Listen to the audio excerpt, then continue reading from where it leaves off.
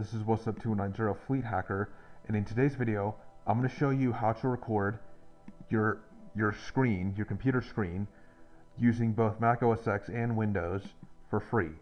I'm going to show you how to do it on Mac OS X first, and then I'll show you how to do it on Windows after showing you how to do it on Mac OS X. So on Mac OS X, it's pretty easy to do. All you have to do is open QuickTime Player, which comes pre-installed on OS X. And then just once you have QuickTime Player open, just go to File, New Screen Recording, and then you'll get this screen here. What you want to click on this arrow and make sure that you have the right microphone to record your voice or sound with your screen from alongside your screen. So, because I'm not going to record my voice for the example video that I'm making here, I'm just going to click None. But you should have an option here if your computer's built-in microphone, or if you're using a USB microphone, just plug that USB microphone into your USB slot and it should come up here. But I'm going to choose None, in which case there will be no sound with the video. Then just click this button right here. And if you want to record the full screen, all you have to do is just click and then it'll start. Whereas if you want to record part of your screen, what you have to do is like drag your mouse over the part of the screen that you want to record, and it'll sort of gray out all the other areas. Then just click Start Recording. But I'm going to record the whole screen for this tutorial, so here we go. Once you've started the recording, you want to wait until this little icon here turns solid black, because that's when it started recording. So once it's recording, well, it's recording your video now, and I'll show you an example. So let's just say I'll deminimize GarageBand down here, and I'll just move my mouse around, and this will get captured on the example video. And now I'll just stop the recording. You can record for as long as you like, as long as you want, basically. Though do keep in mind, the longer you record, the more memory the recorded video is going to take up. And here is the recorded video.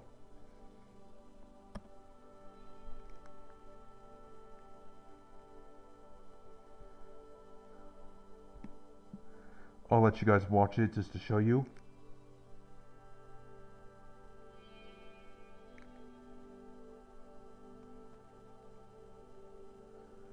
And there's our recorded video.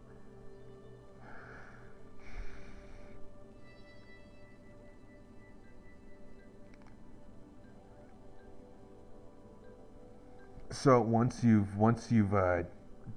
done recording and you've watched it, to make sure you don't want to re-record it, you just save it. You just click this X, and it will ask you where you want to save it as. So I'll just save it as test, and then I'll just save it to the desktop. If it's a big video, it might take a while to save, but there is our recorded video. So that's it for how to record your screen on Mac OS X. I will now switch back over to Windows and show you how to record your screen on Windows. So just give me a second. I'll pause the video while I do that. So now I'm going to show you how to record your screen for free on Windows. I'll be showing you how to do this through a program called Flashback Screen Recorder, which can be downloaded from this website and will be in the description below. It is a free program. There is a paid version of it that can export in more file formats, but this free program, the free version, can export to Flash and AVI files, which is all you should really need, to be honest with you. So just go to this website and click this link that says Download Flashback Express. Then you'll have to put in your name. Then you'll have to put in what you're going to use Flashback for, and your language, and you will have to give it a working email address, because that is where they will send the license key to activate the software. And yes, I can assure you this is free. So once you've done that, And once you've filled this form out, you just have to go and click on the download button, which is right on the bottom. But I'm not going to download it because I already have it. Then just run the installer.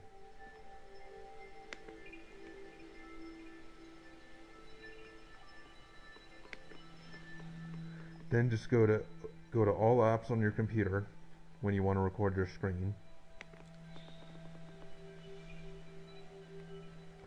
Then go to Blueberry software and open Flashback Express Recorder.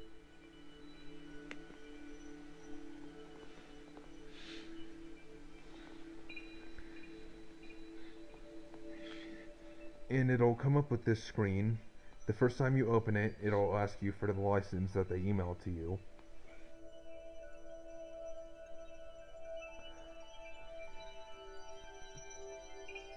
Then, when it opens, you'll get this option. You just want to click record your screen. Below that, then you can click full screen, select what type of screen recording you want to do, whether it be full screen, whether you just want to record one window, or record a section of your screen. Then go down to check record sound if you want to record sound, and select what microphone you have. If you check record webcam, what'll happen is it'll record from your webcam too, and basically put the recording from your webcam in as a box in your video. Then just click start recording when you're ready, and it'll go through this countdown. And then when you see this and that timer starts going, you are now recording your screen with the preferences that you set. I'm going to make a sample video of just me opening and closing Google Chrome to show you guys. Then I'm going to stop the recording. You'll want to click save, and this will save it as a flashback recorder movie project. Then just name what you want to save the file as and select where you want to save it to. I'm just going to name it test. Then it'll come up with this list.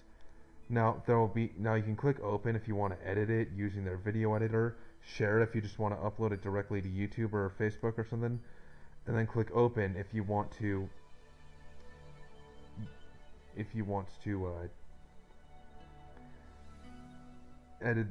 watch the video or possibly edit it using their video editor.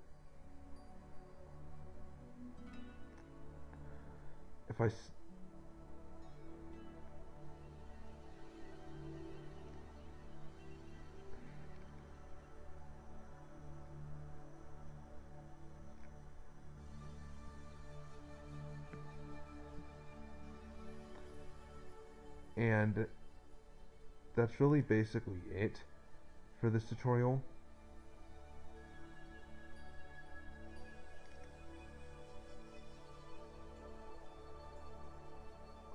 It might take a minute to pop up in the video editor if you choose that option, but if you click export, that will export it as a file to your computer.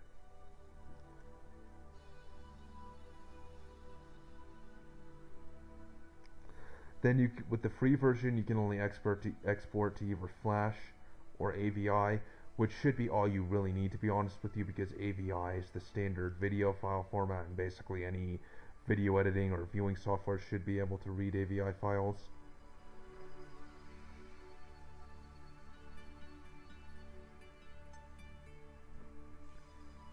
So once you've selected what file format you want to use, just click OK.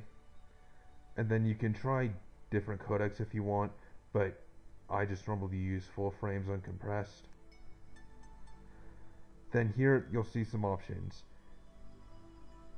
If you want to try changing the scale settings, I wouldn't recommend it, but you could try it if you want. If you only want to export part of your movie, then just up here check selected frames, and then select what frame you want to start at and what frame you want to end at. But if you just want to export the whole movie, just click whole movie and then click export.